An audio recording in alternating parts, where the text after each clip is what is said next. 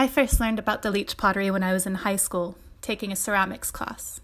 It looked something like a family tree, the potters that trained at the Leach, and the potters that they in turn went on to train themselves. At the time for me it was history. When I came to St. Ives, it became clear to me that the Leach is not past, it is present.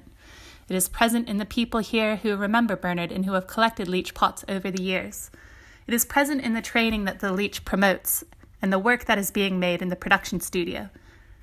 It is present in the potters who have left the studio to set up their own practices and are beginning to pass those skills that they learned from their time in the workshop along to others. The Leach legacy is always evolving, and it will continue to do so as long as we continue to share our knowledge and pass along our skills.